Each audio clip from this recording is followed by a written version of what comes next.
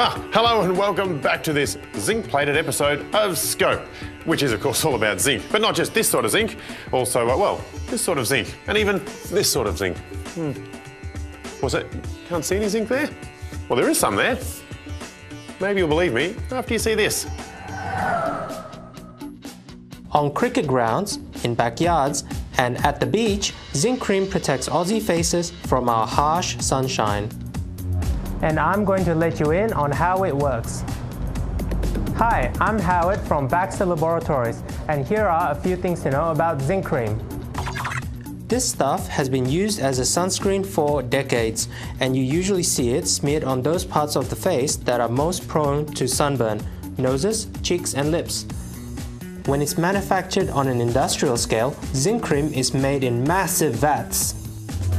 But today, I'm going to keep things nice and simple by mixing some up in our lab.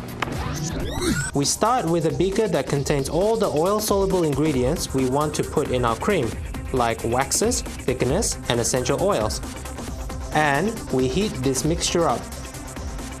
Then we start stirring it with our homogenizer.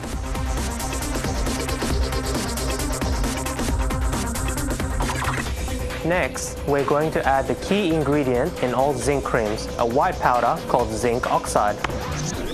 Zinc oxide has a wide range of useful properties, and it's used to make products ranging from plastics to batteries to paints.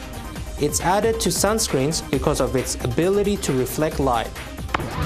But I'll talk more about that later. Right now, I need to mix in my water-soluble ingredients for my cream.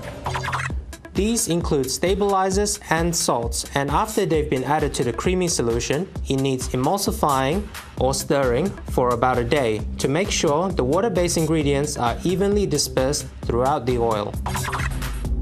And after that, it's time to add some color to the cream. These non-toxic fluoropigments can be used to make heaps of very cool colored creams, but today we're making a batch of pink zinc cream.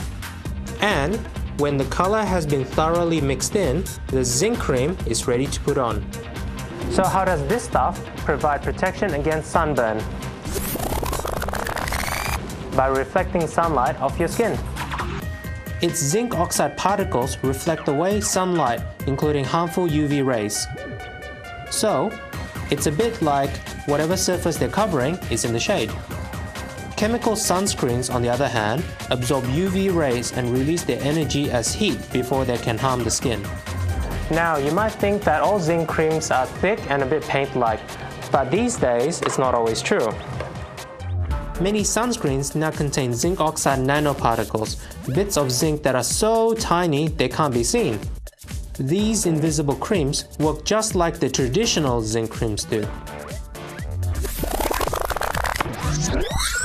Thanks, Natasha. So, whether or not you choose to wear your zinc like this, that's how it protects your skin from the sun.